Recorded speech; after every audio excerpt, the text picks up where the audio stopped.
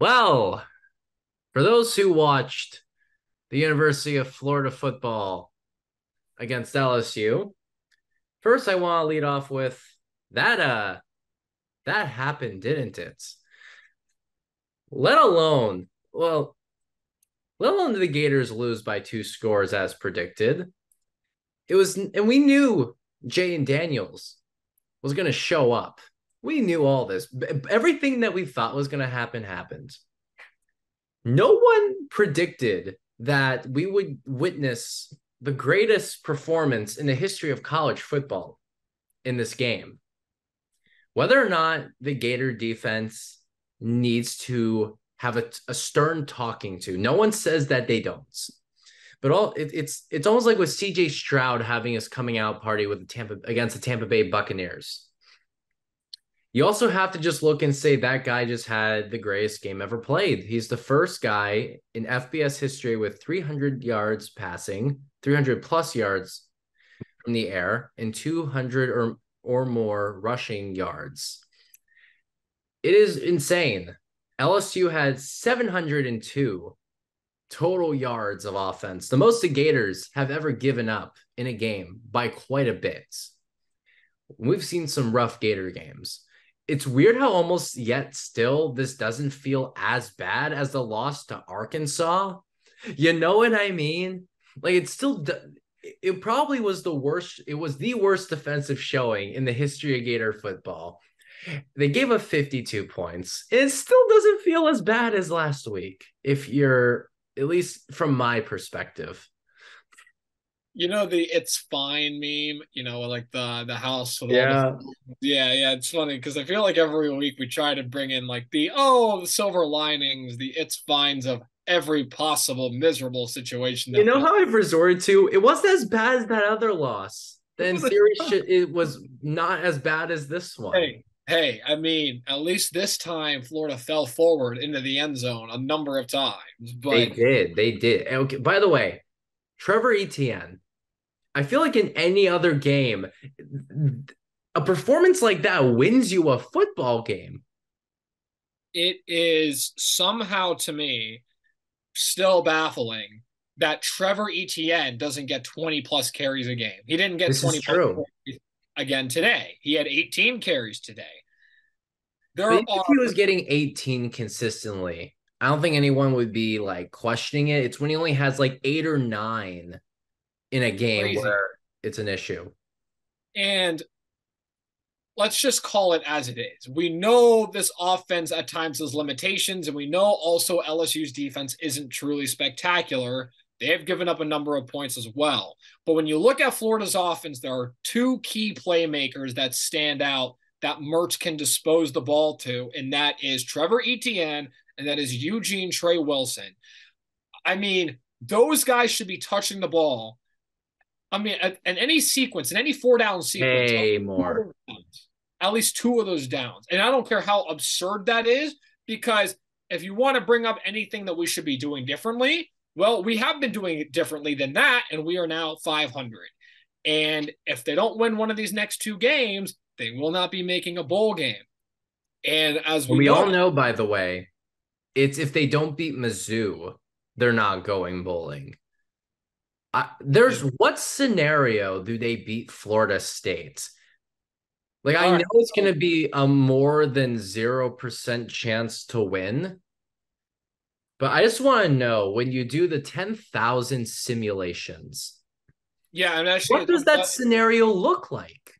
I'm glad that you brought that up because I actually do think that if Florida is going to win one of these next two, which I don't think that they will, but I think if they were to win one of these next two, it actually would be the matchup against Florida State.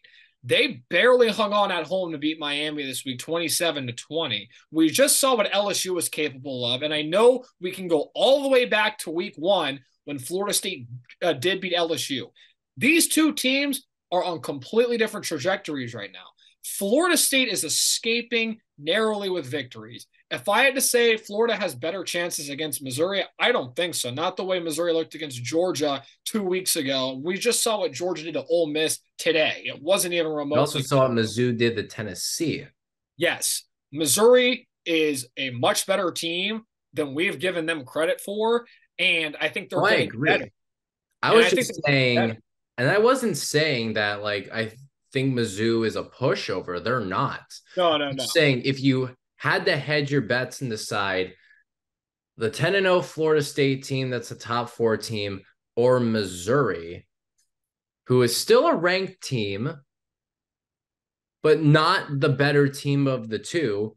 I guess if you want to make the argument that Mizzou is on the road, and we all know Florida's history under Billy Napier with road games, as in they have 2 wins, both of them to underperforming SEC schools, then maybe in that regard, yes, because you also have the argument of, well, at least they're in the swamp. It's a rivalry game. They'll more likely show up. But is that really? I just don't see it either. And again, I don't see them winning either one of these games, but No. I would say I'm going to make my case for why I think the better chance that Florida has to win is against Florida State. We look at Missouri. Yes, the record isn't as good, but they lost to LSU and they lost to Georgia. Those were two very good SEC programs year in and year out. And Georgia, I don't care what the college football playoff committee says right now. They're the number 1 team in the country. They're not number 2. And you can I will take that to the bank. Especially The, after this weekend. the next thing I will say is yes, I think the home and away does matter. I get it. We had the abysmal loss to Arkansas that is just inexcusable. But I know we were able to find a way to squeak past what I think is a mediocre South Carolina team. I don't think they're all that great. I think Missouri's miles better than they are, and we barely were able to get past them. It was by 2 points. Now, you come back home for the final game against Florida State, who's been squeaking by teams, with a bowl game on the line, because odds are they're probably not going to beat Missouri. So they're still going to need this win to clinch a bowl game. With a bowl game on the line, I think the team will be able to I think they'll be fired up for that game. I really do. I think, obviously, we know how good the home crowd is at the Swamp. I think if there's any chance that Florida has it getting that 6th win, I don't think it's coming against a Missouri team that, again, we've been sleeping on. And I get they're not a pushover, like you said, but I think that this team is actually really good. And I know their record isn't what Florida State's is, but again, they played Georgia. Florida State hasn't played Georgia. And again, week 1 to now, we've seen teams unfold and change for better or worse. I think at home, with everything on the line, with a bowl game on the line, with the home crowd at their backs, I think that's the best chance Florida has to win, even if the rankings say or declare that Florida State's better than Missouri. You make a very good point. And you mentioned just like that, you allude to the urgency. I know LSU pulled way ahead at the end, but one thing I felt like I did see more of this game was a sense of urgency. And it's because they know if they don't win another game, their season's over after Thanksgiving. They definitely played that way. It's just they ran out of gas and they couldn't handle Jayden Daniels anymore. And 700 yards later, that's not even hyperbole. That's just a fact. You have the final score of 52-35. And we're also, just to go back quickly to another point that I feel changed the game against LSU, Khalil Jackson looked like he had a catch. It's overturned. LSU goes and gets another score. And Florida seemed just like they never recovered, because at one point they were up 28-24. I think they're already down again once this play happens. Just how much do you feel that really was a turning point in this game, or is it more just the inevitable? Yeah, I don't think that one play was as much as just what Florida has been throughout the course of the season. Because hypothetically, let's say they go down and make that play.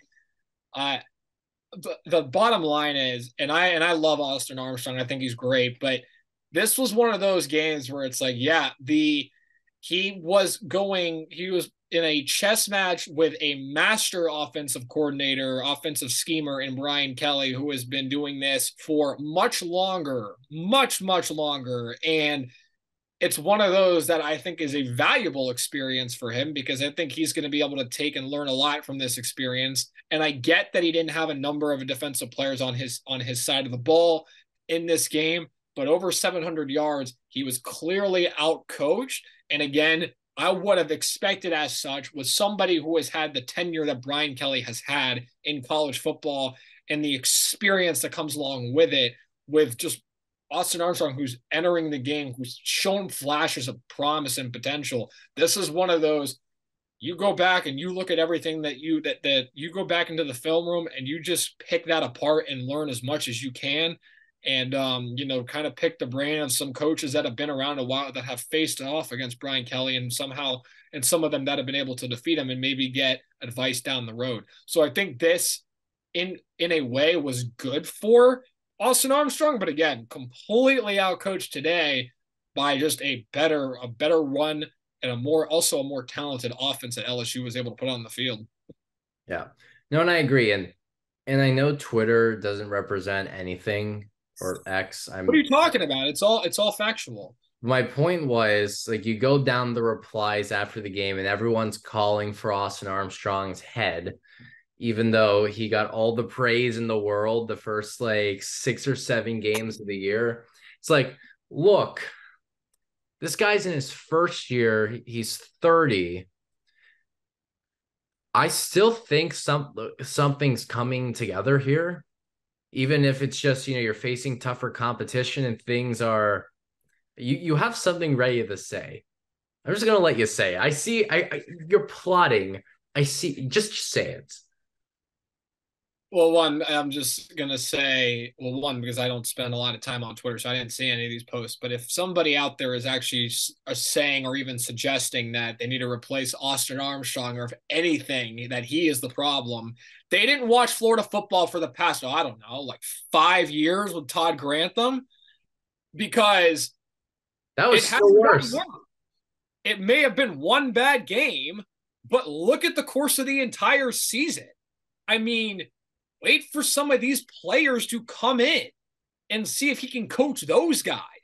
I mean, to say that, and I'm not talking to you, obviously, because I don't think you think this, but whoever. No, I don't think this. I only brought up the social media comments because I knew how you would respond to those. Yeah, that's that has to be trolls. They all have to be trolls. I'm not even gonna dignify. No, they're not trolls.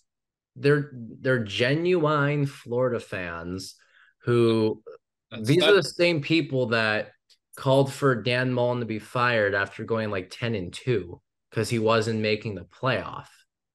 It's just and I'm not saying that these types of games are inexcusable, but I also just know they're not trolls, because I remember having discussions with other Florida fans, even like, and this was like before Mullen's last season. This is coming off the 2020 season, where, again, they went 8-4, but still they were in the hunt. They were in the SEC championship game. And people were saying Mullen is still, and look, I mean, they kind of had their point proven right with Mullen being canned. But after that last season, I mean, at this point, I know it's like right now it feels like a long ways away. No, their point. What I'm trying to say is they're definitely feeling justified in their thoughts. I'm going to say, though, after coming off all those New Year's Six bowls and double-digit win seasons, I've just never understood why someone can say this coach needs to be replaced. Like, can you imagine if Penn State fans were saying fire James Franklin? I mean, that I get a little bit more because like you get tired of the same thing over and over. And like with a school like Penn State, I like to think Penn State has similar expectations to what the Gator Nation does in a sense where it's like we look at Penn State as outsiders and we look at them as, oh, well, they're not Michigan and they're not Ohio State. People at Penn State are like, wait a minute, we've had our history too, and we know that we can hang in there with those teams as well. When you can't beat those teams repeatedly over and over again, that will wear down. But also, would you rather be in be us situation? Yeah, no. Like, I think anyone should rather go get 10 wins every year, win that good bowl game. Because do you know how hard it is to find someone who's going to do better? I'm sorry, but Uh, just I because you're think that's not Jim really Harbaugh doesn't mean you're doing something wrong. It's just how it is. And look, and again, there were issues with Mullen outside of that situation. But if I just think if Napier is in the exact same situation, almost maybe he isn't getting this. I don't even know what's to say anymore. It's complicated. My point was that they're not. benefit of the doubt, maybe. Benefit of the doubt, maybe is that what you're trying to say? Well, I guess in his situation, he get a benefit of the doubt because he would have gone from the 6-6 that he started off with, or that Mullen finished with. The same way Mullen had that same start with McElwain, even though Mullen inherited the talent, he just had to call the plays that McElwain couldn't. It's complicated just because I digress completely because the point was those were not trolls. It's you have to understand, like, who would you rather roll with? Todd Grantham, who couldn't do anything. I mean, look, I know tonight was bad. Hold on, hold on. I I don't even want to. Okay, hold on a minute. Okay, don't even finish that question. I know what the answer is. You rather have Austin Armstrong. Why is that? But why is that a question to begin with? This is like It shouldn't be a question, but isn't that my point? I know. That's why I'm wondering if they're trolls because it's like, are we that? Oh, let's No, look at. that's the thing. These people are serious. Yeah, I know. Yeah, it's like a sarcasm though. It's like they're serious, but like it's so abysmal that The like same people who are like, oh, we should have kept these people. No, you called for these people to be fired for 3 years. You got what you want. You can't just say, I changed my mind, undo button. That's not how the world works. no, this is great because we don't have a special teams coach. I don't know what our play calling identity is. We have a 500 record, and we can't seem to beat any good teams. And then we look down the line at anybody any positives, and we're going to say, oh, the problem here might actually be the lone bright spot of this entire staff. Blows my mind. It just takes one game, One I game, swear, for fans to turn on a guy. one game. And I know they've had games where they've given up a decent amount of points. Look, and if you're punishing someone because they got curb stomped by Georgia, I don't know what to tell you. Beating everybody. Like it's been like the last time Georgia lost a game, there was another president in office. So it's like, okay, they are running the show, and it is a tough The last time conference. they lost a regular season game. Also, can we say, yeah, and also can we say that also Jayden Daniels is actually really good? Like, is Yeah, that no, this guy's this guy's the Heisman favorite now. he should be? I mean, there's still gonna be panics because they're undefeated, and I get that, and I get how I tough. mean, hold up Like, though. Like, and I know maybe it's because I've been watching the SEC network for this broadcast showing, Tebow, RG3, Lamar Jackson, but yes, I mean, Penix is going to obviously be a finalist. right. I don't necessarily think anymore he's going to win the Heisman because now it's comes down if it's truly for the best player, I think now it's Jayden Daniels. Absolutely is Jayden Daniels. He's ridiculous, and I mean, obviously, Just I what he does both from the air and from the ground. He is a team's rushing yards leader. we saw this last year too. I mean, it's not like people shouldn't be surprised by this. We saw Jayden Daniels do this in the swamp last year against Anthony Richardson, and that's when that was kind of surprising. It was like, whoa, okay, like I didn't know Jayden Daniels had all this in his arsenal, but he's got it. And now it's like, all right, we know what he is, and he's explosive. He's a playmaker. He can do it with his legs. He can do it with his arm. He's got players around him that make plays. Brian Kelly's a good offensive coach. We've seen it for years. And Armstrong's the problem because he got out coached by some kind of long-standing veteran coach who has an incredible track record of winning games, especially in the regular season. This is absolutely absurd to me. So anybody that thinks Austin Armstrong's the problem hasn't really been paying attention that much to Florida Gators football all season, and more so are caught as a prisoner in the moment of what happened today. Was this performance any way justifiable for him? No, but again, No, he's still going to have a tough explanation for this one. And you know what? It's good for someone to just sit there and be like, I got nothing. I got beats. yeah, Because it's like you said earlier, it's a good learning experience. great learning It's experience. like, how do I make sure this never happens to me again? Even though the reality is he has to be stuck with the fact that he gave up a historic outing. How do I never get hit? How do I never get rolled over by a dump truck again? Yeah, no, I mean it I was think, something. I mean, the solution is that he never has to play this guy ever again. I have to You know, imagine Daniels is going to the NFL, but I mean, wait, I forget. Jayden Daniels, yeah, he's SEC graduate, so he's eligible. He would be let's, going to the let's, draft this let's year. as Gator fans, let's get into the league. Let's get into the league. Yeah, I thought I'd seen enough of Jayden Daniels in the SEC. Send Yeah, him, set him off, send him off. This you can go, is, Jayden Daniels. You're good. You're good. Go to Tampa. Tampa needs a quarterback. I hear. Let's go. Yeah. you know what's funny? Remember when the worst performance we would talk about was Drew Lock in 2018?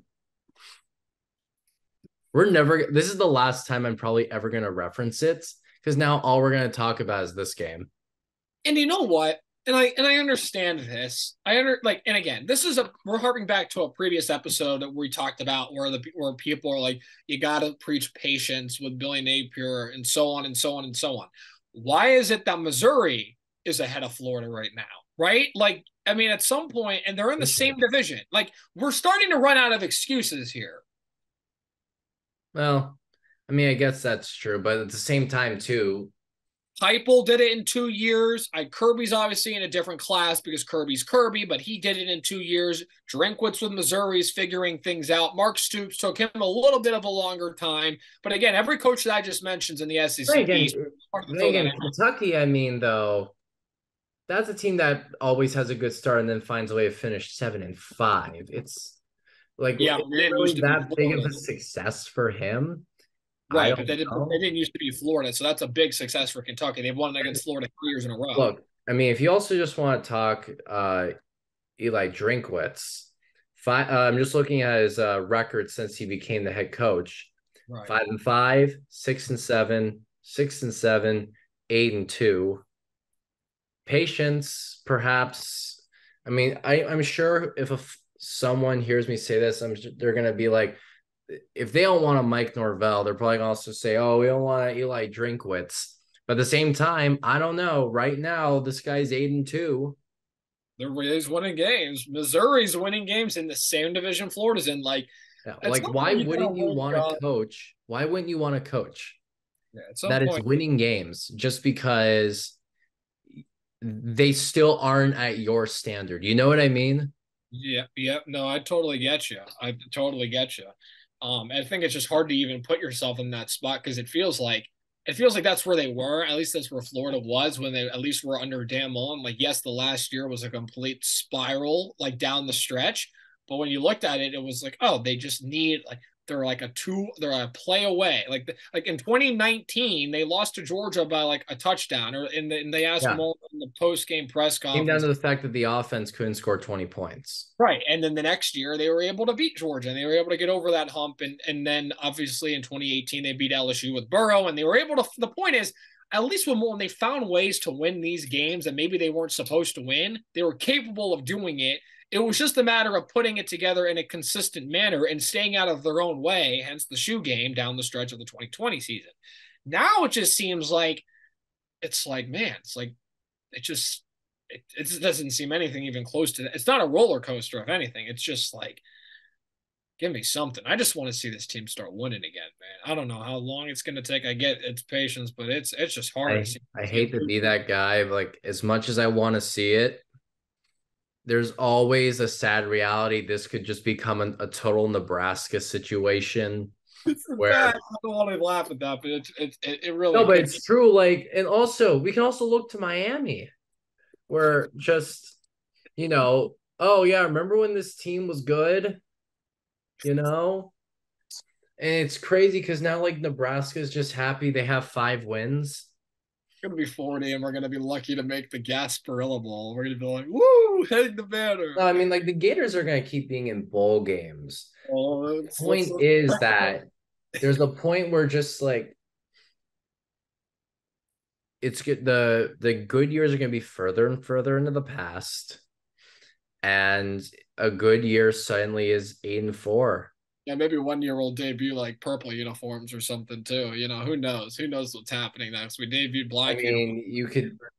We've done the swamp green. I mean, whatever's coming next, who knows? Didn't they do those scales against A&M in Yeah, 2017 and who yeah. wore those scents? Yeah. What? I'm It's so, so I'm funny. glad I missed that game. I went to a Lightning game instead, and that was a great decision. It's just amazing. Like it's almost like a comical fall. Like it's not even like the tragedy of the Florida Gators who were once legendary and have fallen from grace, and it's a sad story. It's almost funny in a way. Like it I think just it's also just another reality check too. The Florida Gators history is a tale of Steve Spurrier with a hint of Urban Meyer. that's a big hint of Urban Meyer. It's a We're talking big about hint. It's a big hint. But also remember, Urban Meyer's around for 4 years. like Or people don't 5 years. 5 understand. years. 5 years. Like it really just Just because I'm still convinced that if Spurrier had stuck around, because he was still in the league till 2015, I will always say there's an alternate universe where he's just there the whole time. I still think he gets Tebow and Percy Harvin and goes and wins those national championships. I am going to sit here for once and defend Urban Meyer because I know almost everybody in Gator Nation won't. And for whatever reasons they may have, some justified, some not justified. The dude won 2 championships at University of I'm Florida. not saying he Well, isn't. let me finish. Let me finish this statement. I'm not saying that you're saying that it's not implied, but what I am saying, this is a message for anybody out there at UF because that is still bitter about the whole Urban Meyer situation, how it unfolded.